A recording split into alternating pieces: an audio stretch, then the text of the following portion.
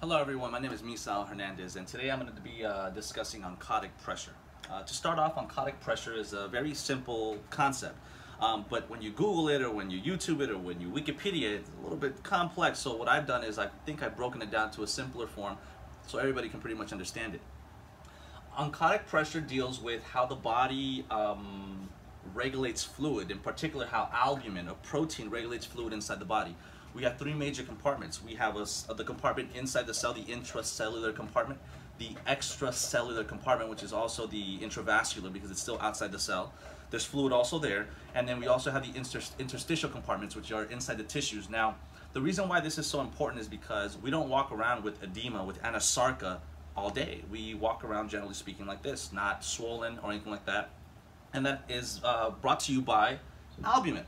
When your body manufactures enough protein, by the liver by the way, or when your body consumes it so the liver can manufacture it, then essentially oncotic pressure is maintained and you don't have fluid shifting from one place where you want it to a place where you don't want it. Like let's say your tissues and you develop periorbital edema, for an example. So what I'm going to talk about right now is how you can memorize the relationship between those two things. Well, what I use is something called a pimp and a harlot. I think we all know what a pimp is. A harlot is, for those of you that don't know, look it up. But essentially it's a prostitute. But don't use the P word for prostitute. What I like to talk about is the pimp and the harlot. They have a relationship. The pimp, generally speaking, dictates where the harlot goes. You could go down Park Avenue, you could go down 12th Street, but you cannot go down Gary because that's somebody else's. You guys kind of see what I'm saying? So the pimp dictates where the harlot goes. Well, the P and the H are there, and this is not for you guys to think that I'm talking about potential hydrogen and pH. What I'm talking about is just the letters P and the H, so you can remember that there's a relationship between the P and the H, pimp and harlot. There's also a relationship between the proteins in the body and H2O in the body, correct?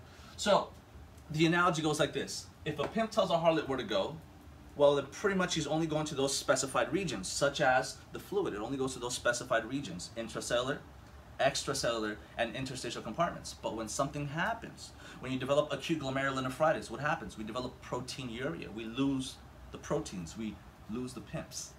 When you have nephrotic syndrome, same concept. When you have liver cirrhosis, your body cannot synthesize proteins anymore, so you're in lack of proteins. So the analogy continues by saying that if the pimp gets arrested, well, now the harlot is free and she could essentially go up anywhere. And she goes down Gary Avenue strutting her stuff and looking all cool, right? Well, you can apply the same concept to the proteins. If the proteins are either not being manufactured or they're being lost in glomerulonephritis and nephrotic syndrome, well, the proteins are gone and now the water goes everywhere and you develop anasarca, which is generalized anasarca, which is generalized edema. And you'll see this with patients that develop, let's say, nephrotic syndrome, and they develop periorbital edema.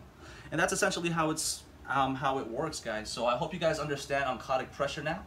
Again, for recap, oncotic pressure dictates where the fluid in the body goes. It's carried out by proteins, in particular albumin. And the protein tells the fluid where to go, just like the pimp tells a harlot where to go. When we lose the pimp, when we lose the proteins, the water, or the harlot, right, goes everywhere she wants, or the fluid wants, and that's how you develop anasarca, guys. So I hope that helped out, and there's more videos to come. Thank you.